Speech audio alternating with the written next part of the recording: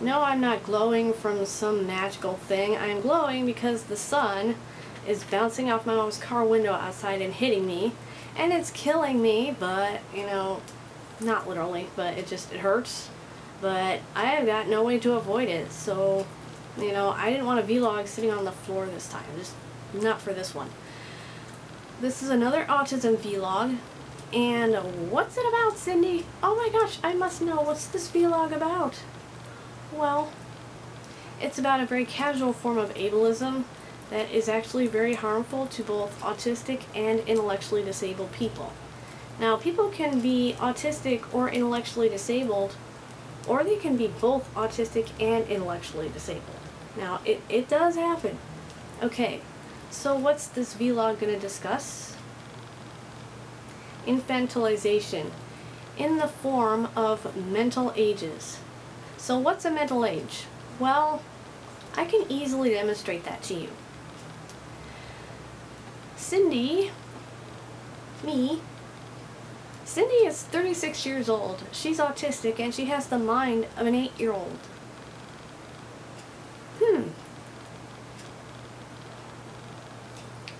Cindy is 36 years old. She's autistic and she's an 8-year-old in a 36-year-old body. She's a child in a woman's body. I'm looking for the 8-year-old. Do you see any 8-year-olds in here? Any 8-year-olds in here? Let's see. 8-year-old. No. No. I don't see any 8-year-olds, do you? So, why do you even say that? I'm not 8, I'm 36. The only 8-year-olds there are 8-year-old kids that are existing right now at 8 years old because they've been on the earth for 8 years. And if it's your 8th birthday today, happy birthday, you're cool. Mwah. So why are mental ages so damaging? Why are they harmful? Why are they offensive? Because they infantilize us. If you say somebody with Downs is 40 with the mind of a 2-year-old, well, how do you think they're going to be treated? How do you think I've been treated? People hear the person's physical age, but then they hear the mental age. Which way do you think they're going to talk to the person? How do you think they're going to speak to them and treat them? Not like their actual age. When somebody hears that somebody has the mind of a 2-year-old, they talk to them like they're 2. They treat them like they're 2. You know, and they treat them like they're only as intelligent as a 2-year-old kid. Okay, a 2-year-old kid has only been on Earth for 2 years, and if they're able to walk, they may still be figuring that out. They might be a bit clumsy. Now, a 40-year-old is not 2. A 40-year-old has been on this earth for 40 years. They have 40 years of experience with their brain, their body, and just existing in the world and learning things. They're not as smart as a 2-year-old. They're not only as intelligent as a 2-year-old. I'm not only as intelligent as an 8-year-old, am I? No. But when you say someone is like their physical age and then you give them a mental age, it's assumed that they're only as smart as whatever the mental age is. And it doesn't even consider the experience of their life up to their current age. Like for me, I've been here for 36 years. Oh yay, the sun's moving. I can see again! But, you know, when people use mental ages on me, it's like, it just completely erases the 36 years of my life. It just erases it all and just puts me in this little ball of, well, she's only as smart as an 8-year-old. Well, 8-year-olds don't know as much as 36-year-olds, do they? You know, I've got life experience. I can talk about, you know, autism and sensory issues because I've been driving this body. I've been driving this body. Ow. I hit myself in the face, my tangle. I've been driving this body for 36 years. So I know a bit more about how it works than an 8-year-old would. But if someone just assumes I'm 8, they're going to assume that I don't know what I'm talking about. They're going to assume that I'm talking nonsense. They're going to assume that, that I'm just making stuff up, and that, oh, you can't really know that. You don't know that. You're not smart enough to know that. Ugh. That's why mental ages are terrible. That's why they're harmful. They piss me off, honestly. Mental ages piss me off. Because, if I hear somebody say, well, my autistic sister, she's 18 with the mind of a 22-month-old, it's like, shut up. Your sister is 22. Treat her like she's 22. Speak to her like she's 22. I don't care if she's wearing a diaper and sucking her thumb. I don't care if she's nonverbal. I don't care. Treat her like an adult. That's respect. When you use mental ages, you are disrespecting people. It's disrespectful. Because, like I said, it just erases their life experience. And just because they can't talk to tell you what their life experience is, doesn't mean they don't have any. Also, nonverbal does not equal non-thinking.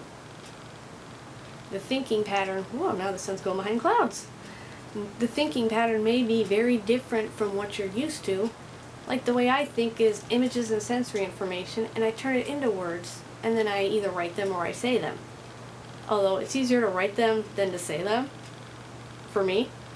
But a person who may only think in images or sensory information, or may think in a way that cannot be described, they still think. So when someone just dismisses me as having the mind of an 8-year-old, they're dismissing my life experience, and they're dismissing what I have to say because it creates the assumption that I'm too young to understand what I'm talking about. No. I'm not. I'm not too young to understand what I'm talking about. I've been here for 36 years. There are things I don't know? Yeah. There are things that I do not know.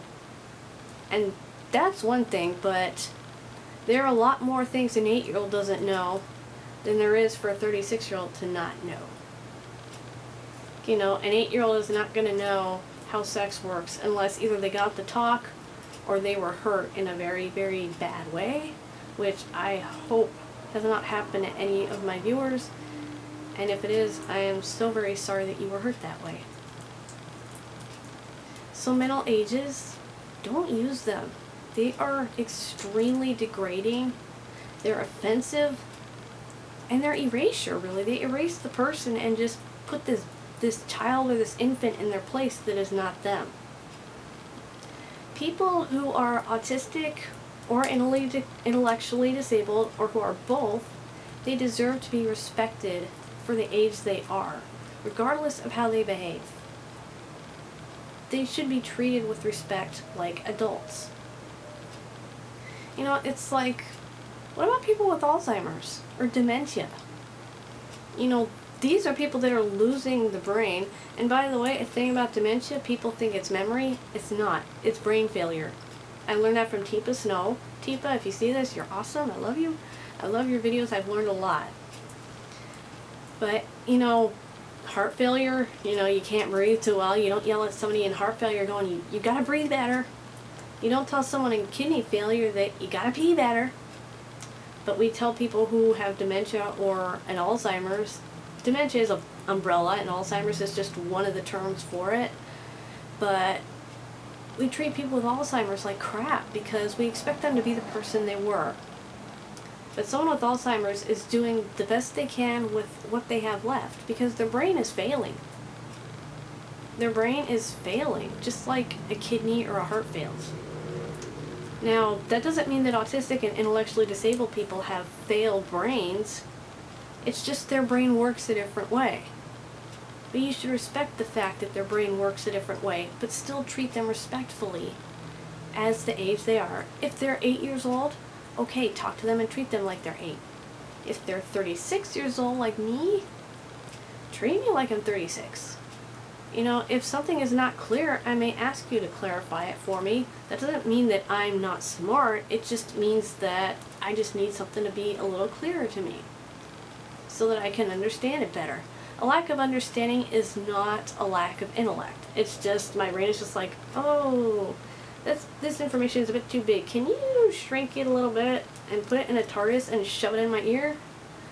Because when you shrink it down and shove it in my ear like a TARDIS and explain it a different way, all of a sudden the door opens and it's bigger on the inside and it's like, oh, okay. Isn't that cool? I love the TARDIS. I love Doctor Who. Anyway, that's that about Middle Ages, and I hope they've been educational. I hope that this video has been kind of like a TARDIS being shoved into your brain and changes how you talk about the people in your life that are intellectually disabled or autistic. I really hope it makes a difference. You don't have to go on about their intelligence, just they're intellectually disabled or they're autistic, and leave it at that. Okay? Because we're not kids unless we are physically actually kids. We're not kids. Okay? Bye!